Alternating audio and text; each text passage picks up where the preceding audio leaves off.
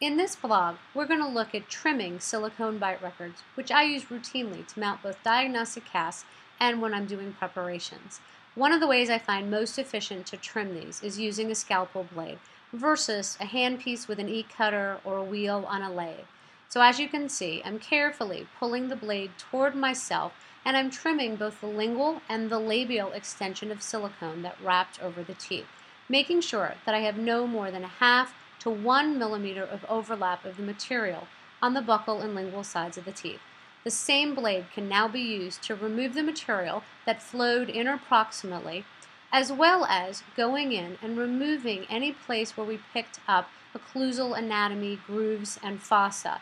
These areas are places that the silicone will be far more accurate than the cast that we are attempting to mount. If we don't carefully remove this material, it will prevent the cast from seating fully in the record, thereby giving us an inaccurate mounting. I do the same procedure on both sides of the record, maxillary and mandibular.